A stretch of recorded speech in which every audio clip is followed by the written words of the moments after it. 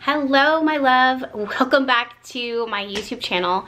Guys, I just had the most insane Raven Simone moment. You remember when she would have that like whoop moment and then she would have a vision? It was very similar to that. I typically don't get my visions in that way, but the fact that it came through that way is pretty significant and telling. In fact, I had to stop what I was doing to come here and share this message with you. I feel that this message, I feel it really strong in my spirit. This is a specific message for someone or someone's, because I wouldn't be surprised if more than one person resonates with this message specifically. There's a lot of specific details. So let me tell you exactly what it was I saw. Basically, I saw this bird, and I'm not entirely sure what type of bird it was, but it seemed like a bird of prey. It's built for survival. It's built to see things, to be very keen, to be very sharp, to be very fast, and it turns. Like when it's flying in the air, it turns really quickly, and it's almost like a falcon, but I'm not entirely, like an osprey, I think. So maybe look up the symbolism of an osprey if you need to. And also I'm seeing like a mockingbird or a bluebird. As I'm saying that, my nose is also like tickling. So this bird is flying and has to make a sharp turn, and I can see, and I have this intuitive sense, and I have this intuitive knowledge that lets me know that this bird is not turning in order to catch prey. It's turning to avoid wind or something, like a gust of wind comes in and pushes it from its flight path, pushes it away from how it would intend to fly. And its mind, normally something that's very peaceful and sharp, has become chaotic and almost panicking I just heard like facing the fact that these circumstances are completely outside of its control. There's this emphasis on the fact that this bird is designed for not to be a weapon, but to be sharp, to be very, very sharp, to kill, to hunt, to prey. That's what its survival is all about. That's what it's notorious for. And there's something about this bird getting disoriented by this gust of wind. And and then I just saw this bird like really just kind of quickly like calculating. I don't know if calculating is the right word, but survival mode kicks in and it's trying to reset itself, reroute itself. As I sat with that, I got this really strong sense of spirit saying, this is you.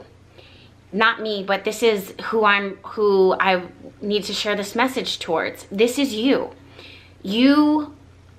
And this is very, very specific. This is either a decision or a choice that you made in the past that now is recently really looming its head. It's showing up in your life in a very big way. Whether there's the events of it from the past are being triggered and showing up now, very, very specific.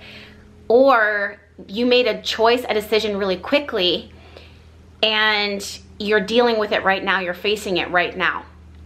Spirit says, this is you, you are the bird. Your disorientation, like you feeling disoriented and panicking, is a product of the environment. It's a product of something that happened in your environment that was outside of your control. You are not a reflection of that. You are not a reflection of that. Spirit wants to say you are not a reflection of the thing that disoriented you, the relationship that disoriented you, this event that disoriented you. You're not a reflection of that.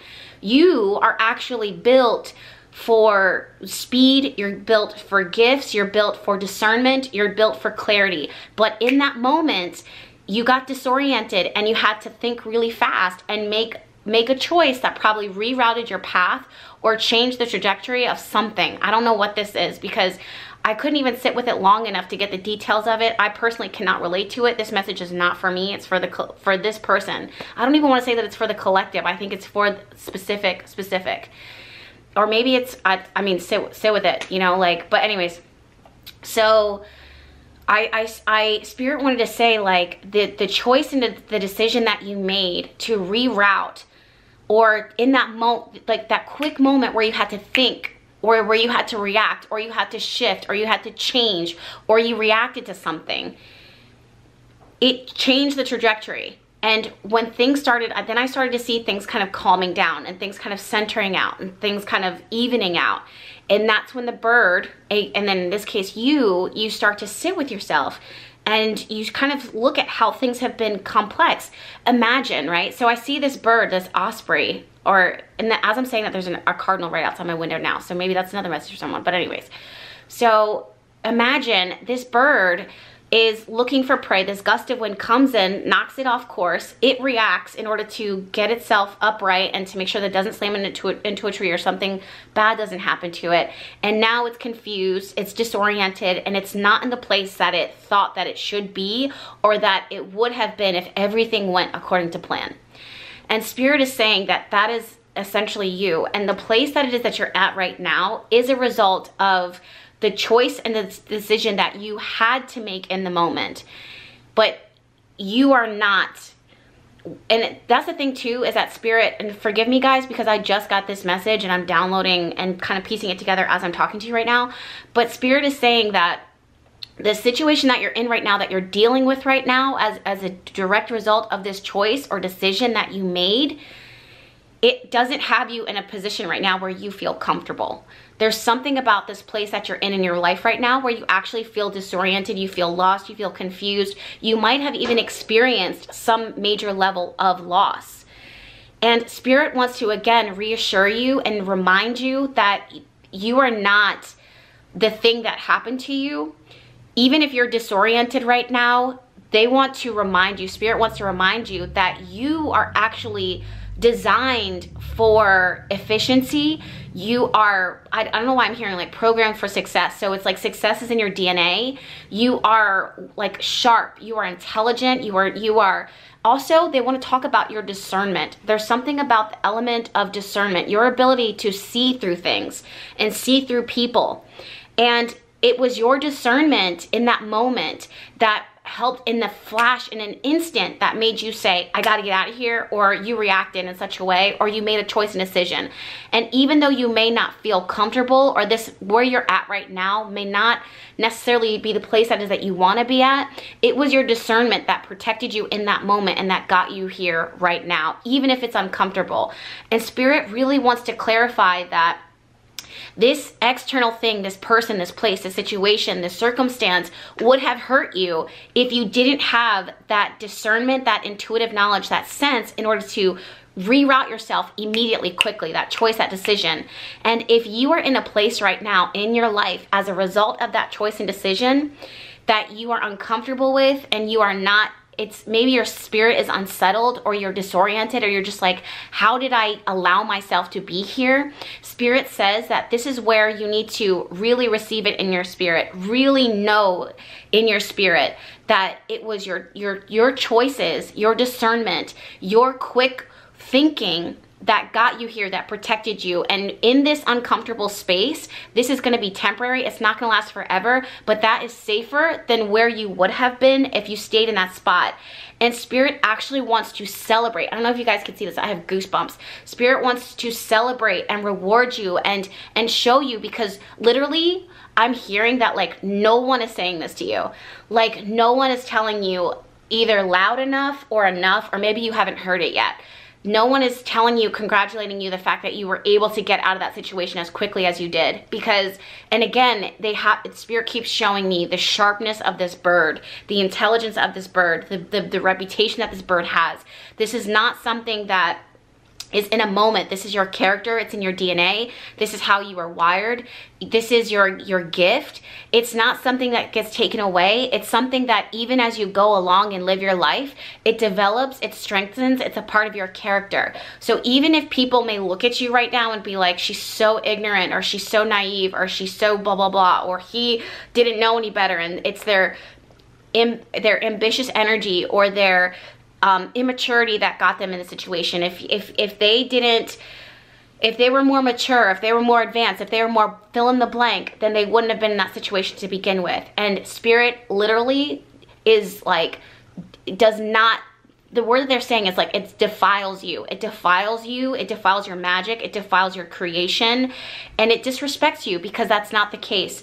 Also, I get a strong sense that this person, you, whoever this is, you might have a reputation where you're misunderstood, or at least this season or this moment in your life is misunderstood, because a lot of people would not get it. In that situation, people would say, well, I would have done this, I would have done this. Everybody would have, could say whatever they would do, but ultimately, would they have the sharp reaction? It's almost kind of giving me something similar to like a car accident, where it's like you're driving down and yeah, maybe it would have been 2 a.m., 3 a.m. in the morning or whatever, but you weren't technically like, if the person that was there with you was spirit. Like the person who knows the truth is the divine. The person who knows the truth is your angels and your higher self. They're the only ones that were there or that understand the situation. So let's say someone comes in and they're speeding and they cut you off real close and it was them that was reckless, but your sharp thinking or your sharp reflexes got you out of that situation that saved your life. But now because you know, whatever the case is, I don't know, but now because you know, this person now took it against you and now they're suing you. I don't know, dude. I don't know what the example is, but it's something where it's like your reflexes saved you and that you are now in an uncomfortable place when it was your reflexes that protected you. And now the place that you're in right now, there's a level of discomfort. I also want to say to you guys that number one, don't be so hard on yourself. There's this energy of like, it's my fault. It's my fault that I got here. It's my fault that this happened this way.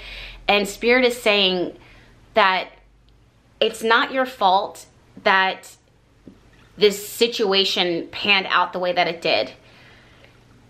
Did you contribute to it in the sense that you brought the dysfunction? No. But did you contribute to the fact that you got yourself out of a negative situation that maybe the only person who can understand that is you and the divine? Then yes. And Spirit says that there should be no guilt and no shame. And also, I don't know why they keep talking about like, you were designed, you were developed to have this sharp level of discernment. I also want to say that there's a part of you that needs to, in this space right now, really nourish yourself for getting yourself out of that situation. There's something there that Spirit needed to protect and spoke life into you. Or there's something within you that you reacted and you knew to protect yourself in this moment, or you knew to get out of the situation, or you knew to say this thing. And there might be the breaking down of a relationship or the breaking down of whatever this is because of that moment. But the truth is that your spirit had been sensing it and seeing it for a long time. And in that split action, that split moment, that's what separated you from this thing that could not continue on, or this thing that was dysfunctional or chaotic. And sometimes, I don't want to say that it's divine intervention when these gusts of winds come into our life and reroute us, but essentially it kind of is. It kind of is a divine rerouting. So if you're in an uncomfortable place right now, I totally understand that. Because the first thing that I kept feeling was this guilt and this shame and this, I'm at fault, I'm at fault, I'm at fault. And when I saw the bird, I'm like, the bird is so disoriented right now. And like, it's almost like a bird that gets, like this gust of wind comes through and pushes it off its path, and then it ends up in someone's backyard, and now it's like disoriented and it falls into the backyard of a cat. And it's just like, how did I would never put myself in this situation. But it was your quick reflexes that got you out of that situation, and you will get out of this temporary situation. But in this moment, try to be patient and try not to have so much guilt and remorse and like this internal, like, I'm at fault, I'm at fault, I'm at fault type of energy that you're holding on to, because the divine does not see that for you. It doesn't want that for you. That is not the truth. The other thing too is that there's this message about there's this huge message about discernment and your ability to see things.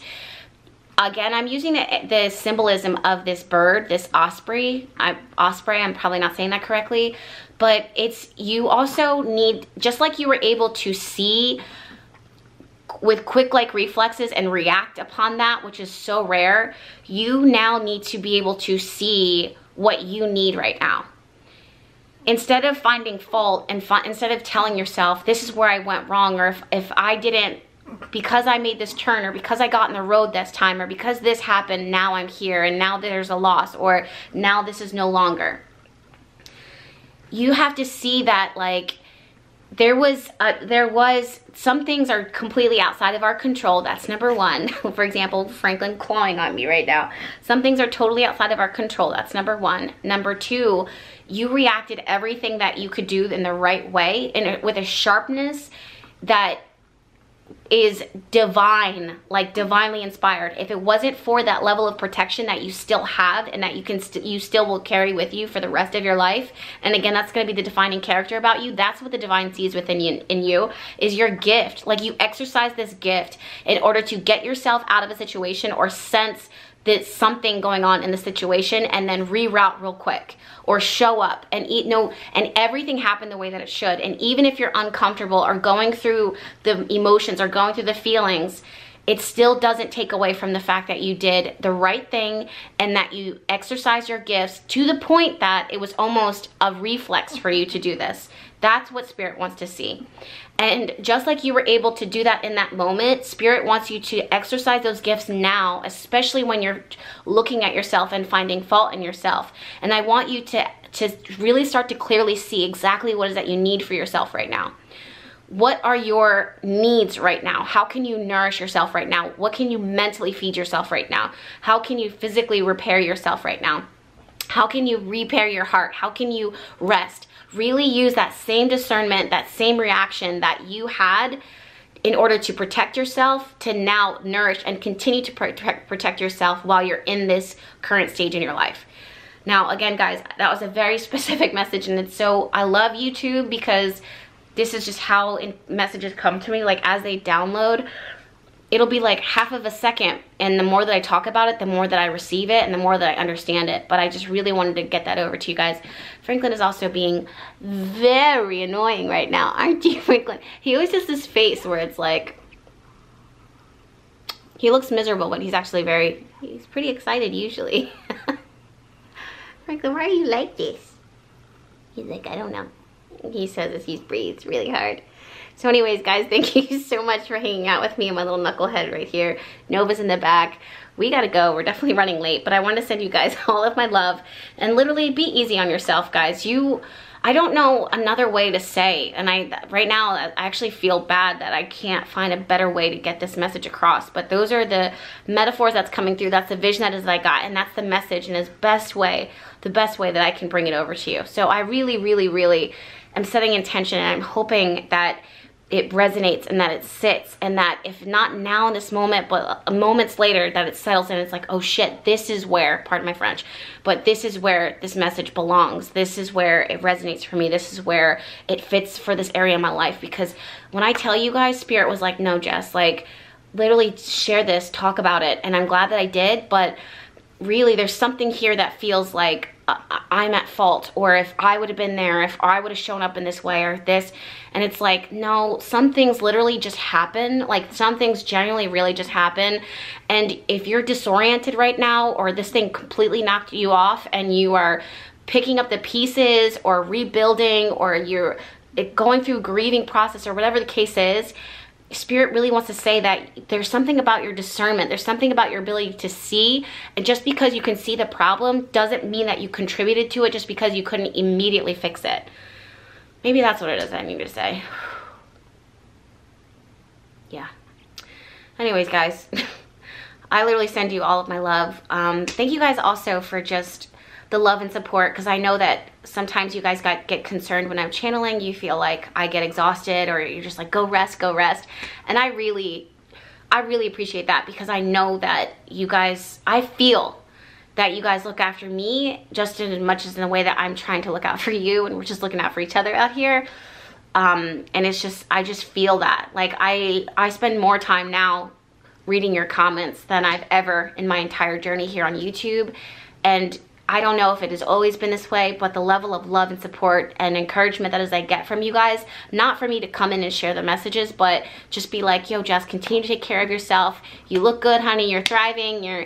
That to me really does, I'm in a different stage in my life right now. So that speaks to me more than anything. Of course, I want these messages to resonate, but it also, the goodness that I see and feel from you guys, the warmth that I see and feel from you guys all the time is also something that I want to give to you. And the fact that we're just having this warm energy exchange and this warm energy love exchange is just really special.